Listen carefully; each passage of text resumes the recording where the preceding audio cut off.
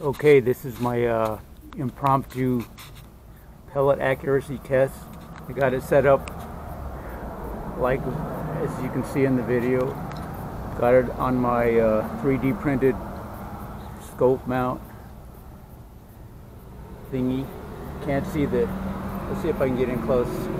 Got it on the screen, so it's a homemade target, just plain paper with a circle drawn in the center that I'll be shooting at. The gun I'll be shooting it with is my Humorex Gauntlet PCP. The pellets that I had previously cast are down here. I did some preliminary tests and I found that the first batch that I had cast didn't print quite as well as the second batch, and I believe this is because, if you'll recall, on that first batch I wasn't pinching the two halves of the mold tight enough together, and so I was getting flashing on the seams. This caused a lot of manual cleanup after they were cast. But the second batch,